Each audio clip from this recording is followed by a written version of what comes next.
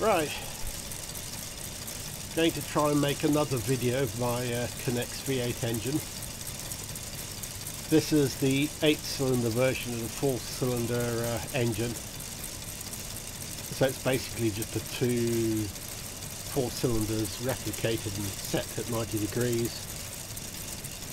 Built in response to somebody who really wanted me to build it. I kept getting requests for it, so decided to make another video of me walk around. First video I made was very shaky, and when I put it through the YouTube anti-shake processor it distorted everything because it was very shaky. I must remember to not wave the camera around so much. Running off 2 rechargeable batteries powered by these solar cells I wired into the battery pack myself. These are just available on eBay. The battery's charged up, there's no sunshine. There's a cylinder missing. Got some bits ordered on eBay so I can finish it off. I ran out of bits. So for now it's a cutaway engine for the benefit of those who want to build one. Decided to do it as make another video of it before I finish it off, because when it is finished off it'll be more difficult to see how it's done. So basically I'll just go around the engine very slowly with the camera and hopefully give you time to look at the innards. And if you want to build one, I don't have the patience to make a blow-by-blow video building it. So if you want to build one, just pause the video whenever you want to get a better understanding of anything. And there's a crank there.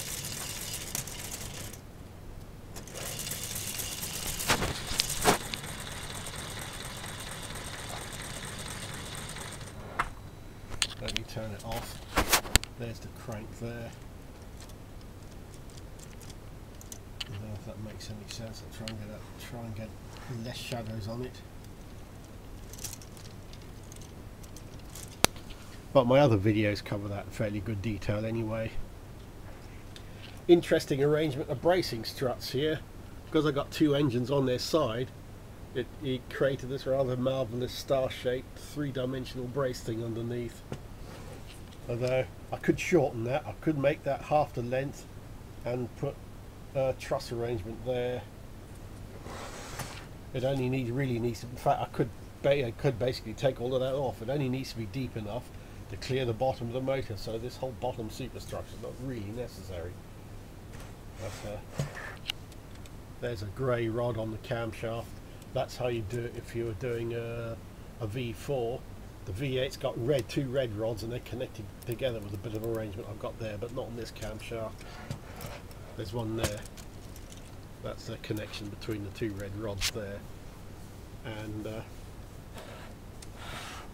start it up again.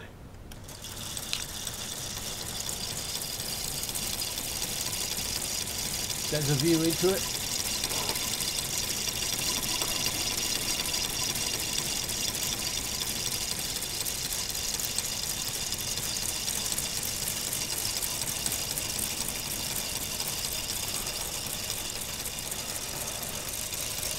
One piston missing, of course.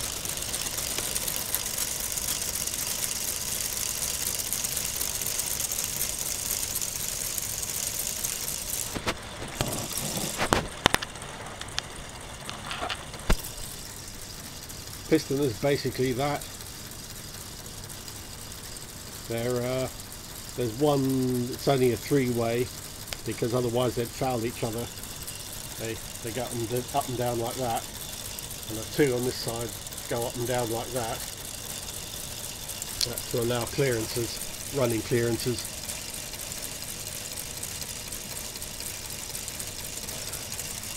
The spark plug.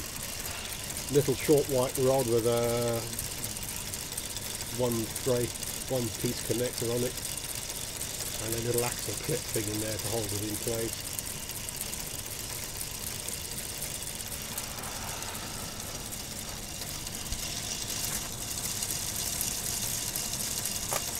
Hope it comes all out all right with the light.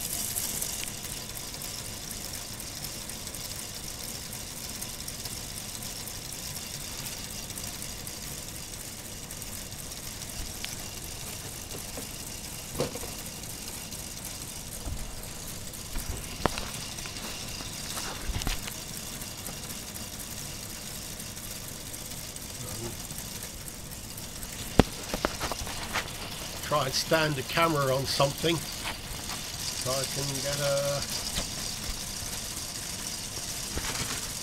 nicer view of it. There's one thing I haven't shown yet, which is the cam drive gear. Same as the 4-cylinder on that side, but then the cam drive on this side is connected to the cam drive on the other side through those two there. They just run together. No fan belt or radiator fan yet. I haven't got around to putting that on. So let's see if I can just set the camera up for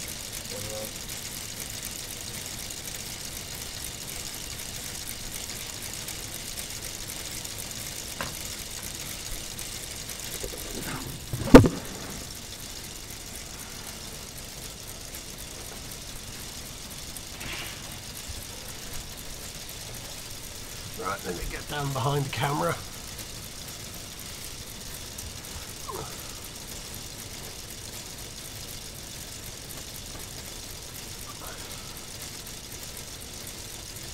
And that's it running. And I'll just let that run now, I think. Nice thing to have running.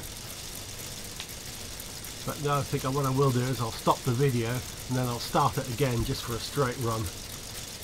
Be nice. But I'll tell you what, I'll put a radiator fan on it and then I'll start the camera again. So back